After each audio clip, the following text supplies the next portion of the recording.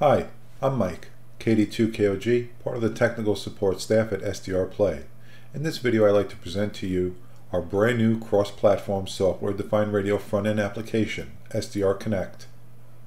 SDRconnect is a completely new advanced software-defined radio application which is optimized for use with the current range of RSP receivers across multiple operating system platforms. SDRconnect is a highly modular piece of software with a UI that is suited to the wide range of modern computing platforms.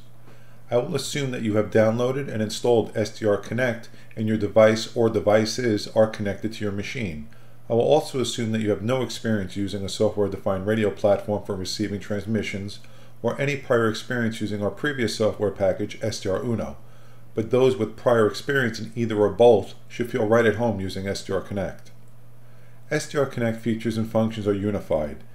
You do have the option to dock and undock specific elements of SDRconnect, but for now I will demonstrate SDRconnect in its default state.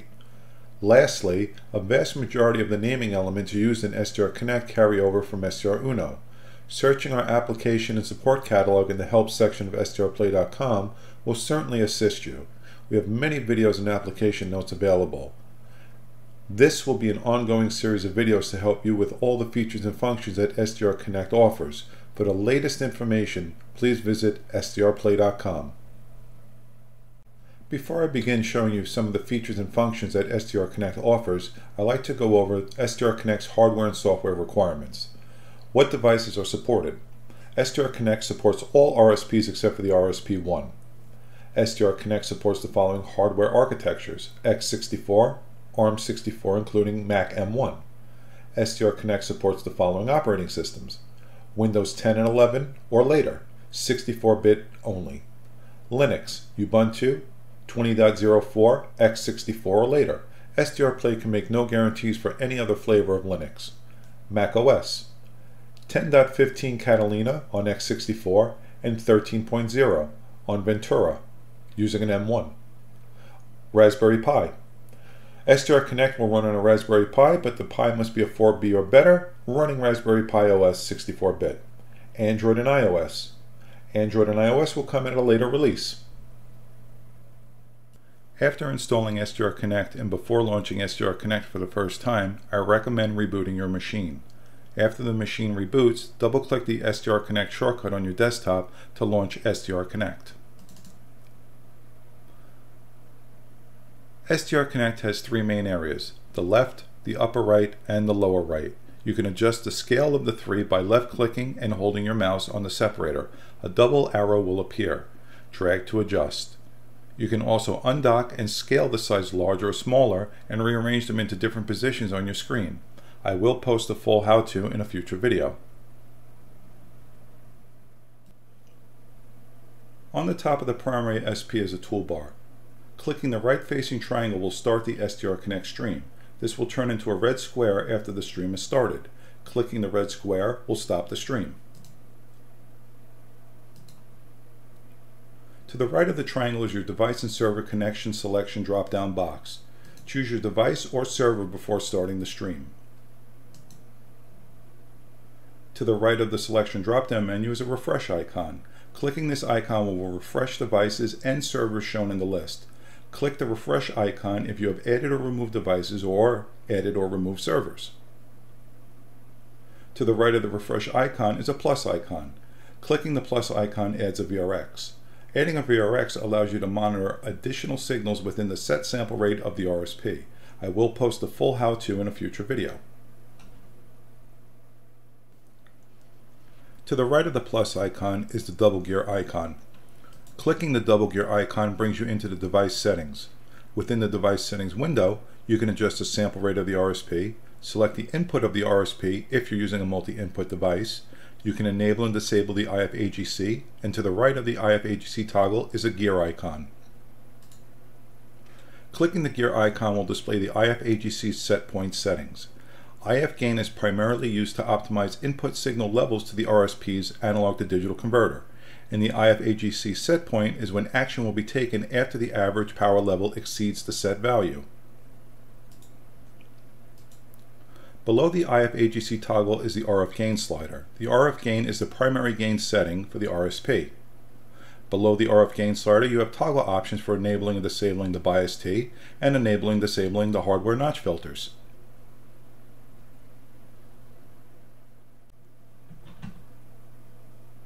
To the right of the double gear icon is a display icon. Clicking the display icon brings you into the primary SP spectrum and waterfall display settings. To the right of the display icon is a magnifying glass icon, one showing a minus and one showing a plus. Clicking these will allow you to zoom in and out of the primary SP spectrum and waterfall display.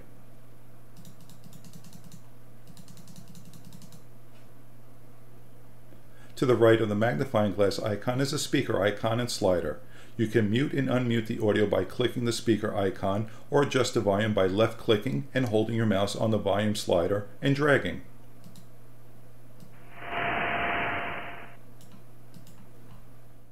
To the right of the volume control is the spectrum icon. The spectrum icon will toggle showing just the spectrum, just the waterfall, or displaying both.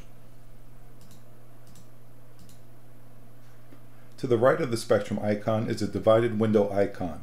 Clicking this icon will expand or collapse the sidebar shown on the primary SP. The sidebar shows 5 drop-down options. These are labeled Control, AGC/Squelch, Audio, Bands, and Options. Specific options can be toggled based on the demodulation mode selected.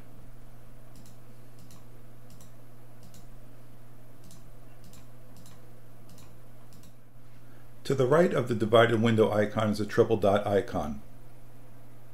Clicking this icon will show options for editing the SDRconnect server list and the SDRconnect about screen. I will post the full how-to in a future video.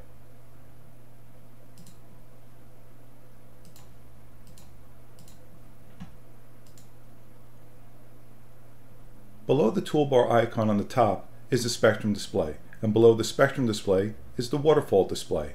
The spectrum displays the frequency domain, and the waterfall displays the time domain. Adjustment options are available by clicking the display icon on the toolbar above or going to the Options tab on the sidebar to the right. As I mentioned previously, SDRconnect has 3 main areas: the left, the upper right, and the lower right. The upper right area displays the auxiliary spectrum, and the selection tab on the bottom displays the audio spectrum. The auxiliary spectrum has a toolbar with a monitor icon on top.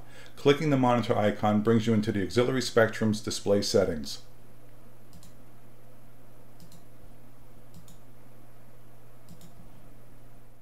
The lower right displays the recorder, and clicking the tab on the bottom displays diversity of reception control.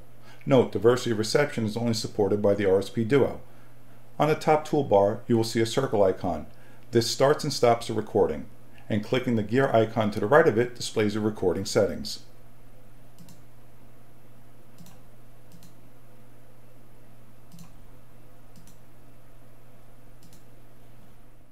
Let's take SDRconnect for a spin. As I mentioned earlier, there will be a series of videos for SDRconnect, so please check the SDR Play Hand Guides YouTube channel to see the latest videos that I release related to SDRconnect.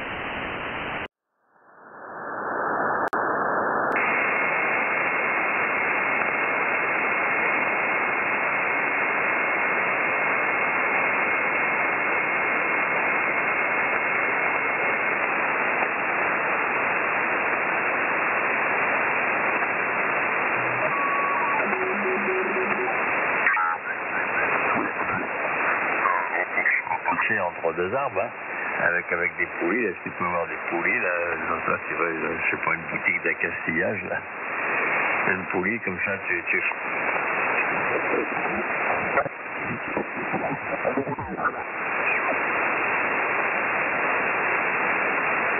In the 13 colonies, Kilo 2 Bravo, QRZ.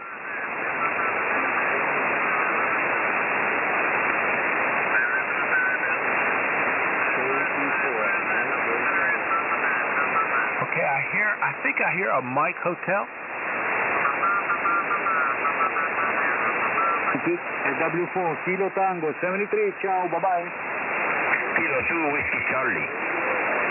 K2, give me your call over. Here, Romeo.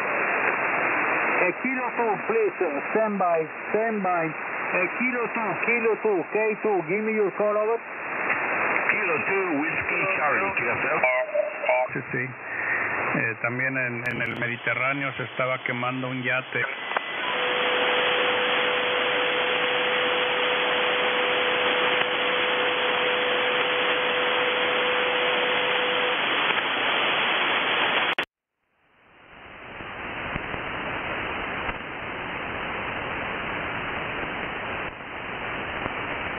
Down and about the tabernacle, kind of moving through the book of Leviticus a little bit. And we've seen when God gives the instructions to Moses, he starts with what is closest to him. And for some reason,